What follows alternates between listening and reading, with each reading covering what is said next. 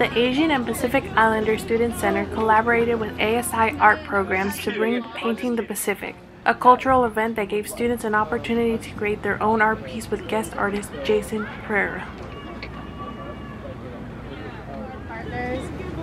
Today we brought guest artist Jason Pereira, JP. He is the artist in residence at our Pacific Island Ethnic Art Museum in Long Beach.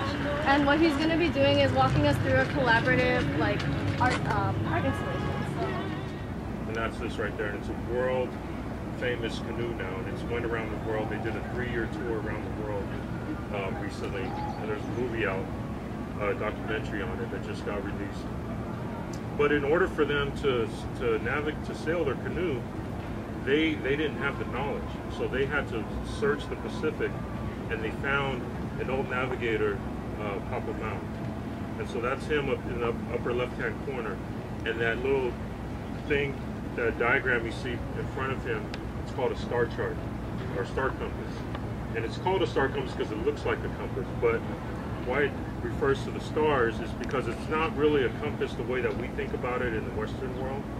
It's a mental construct, and the way that he and his culture looked at the sky, they divided the sky up into 32 star houses, and each star house they had to memorize, and so they use that memorization to help guide them when they navigate across it. We'll show you how to use the stencils here, but you're going to end up with something like this.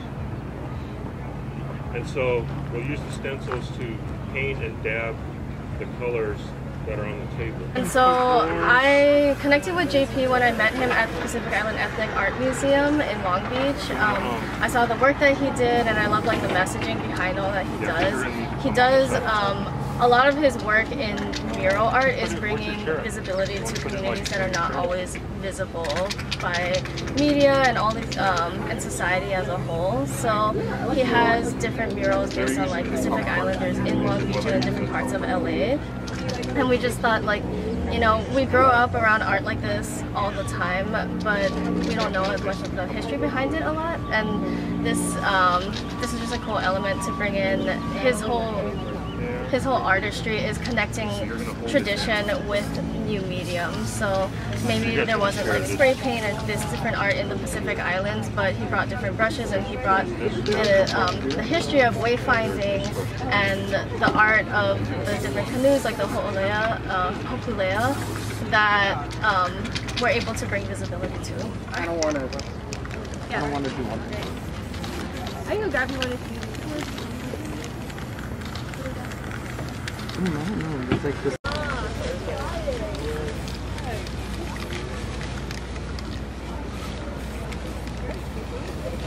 Oh, there's like a button thing. I thought it was like a thing put over your head. Yeah, so the one that you have right now, it's a sharper line. Oh, so it shoots more straight, kind of. Just watching the maze, and I'm like, I have no idea. So here I added a second layer. So it connects us. Okay, so how did you hear about this event?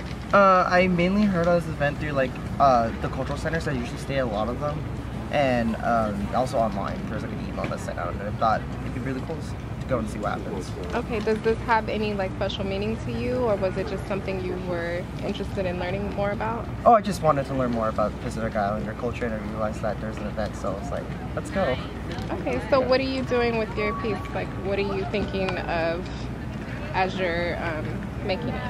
I guess more of expression as to what I want in life. Essentially, I didn't go into it thinking oh, this is what I'm gonna do. It's just listening to what he was talking about and learning more about, oh, this is what the art means, what the culture is about, and what they do with the art. I guess that's what helped me guide my thought process into just expressing myself, which is weird because I normally don't find it easy to express myself through art. Yeah. Colors, because you got to think it's going to be the background to the stencil that you put on too. You know. There you go. Yeah, I just wrote. You can do patterns. Okay, so what made you come out to this event today? I thought it was something really interesting, something out of my comfort zone, and I kind of wanted to try something and kind of disperse out of what I'm usually used to. Okay, so how do you feel learning about the history of this art and actually doing it yourself? It's really cool. It's really cool not only doing it, but learning the history behind it, so you kind of understand and respect like why or how they're doing this or how they came across it. It's really interesting.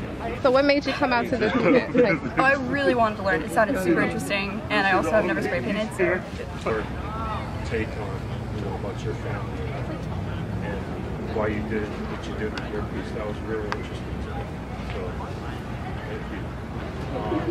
All right. Because I just want to encourage you guys again to come out to Payam.